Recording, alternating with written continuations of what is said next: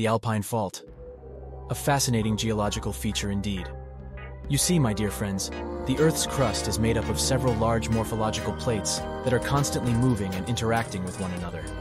The Alpine Fault, as you mentioned, is a significant limit between the Pacific Plate and the Australian Plate, located on the picturesque southland island of New Zealand. A recent study published in the journal Tectonics has indeed shed new light on the upland fault, revealing that it is larger than previously believed, extending over 800 kilometers and can produce big earthquakes. This is a remarkable discovery, as it demonstrates the ever-evolving nature of our sympathy for the Earth's geological processes. The identification of smaller faults branching away from the main fault line is also an intriguing finding. These subsidiary faults could potentially lead to hyperbolic earthquake activity in certain areas, making the Alpine Fault even more complex and potentially dangerous than previously thought. With a 30% chance of a John R. major earthquake occurring on this continent within the next 50 years, it is important for New Zealand to take these findings into the description in their earthquake preparedness efforts. As a scientist, I am always interested in the intricate works of nature, and the Alpine Fault is no exception.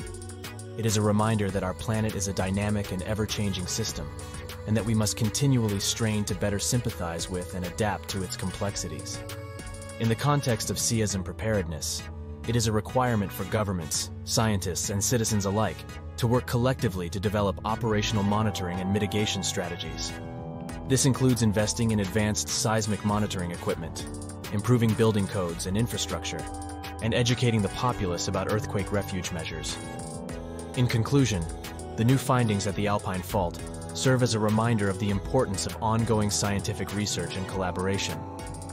By deepening our understanding of the Earth's geological processes, we can better prepare for and respond to the challenges posed by natural disasters such as earthquakes. As I have always believed, pursuing knowledge is not only a noble endeavor, but also a practical one that tiny helps us produce a safer and more resilient world.